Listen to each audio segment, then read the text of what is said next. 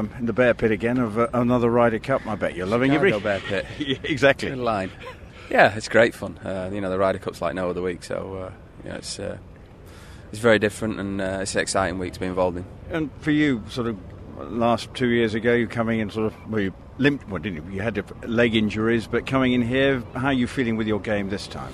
Yeah, game's good. It's a golf course that I enjoy playing. I played it a couple of times in the PGA Championship.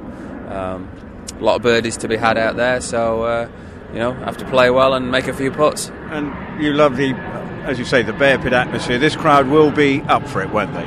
With a bit of luck, yeah. They have been every other time we played in the States, and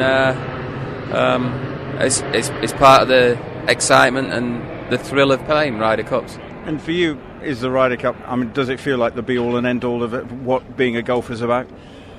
Well, the major championships are the most important part of being a golfer and trying to perform and win those. But the Ryder Cup is arguably on a level with those, because only every 2 years and only every 4 years in the States, and it's so difficult to get into the teams, and it's very difficult because people choose one side or the other. So it's different, and it's a thrill to play it. And do you feel the main man because of your experience and record? Not so sure I feel the main man. I'm well aware that I'm the most experienced man on the team.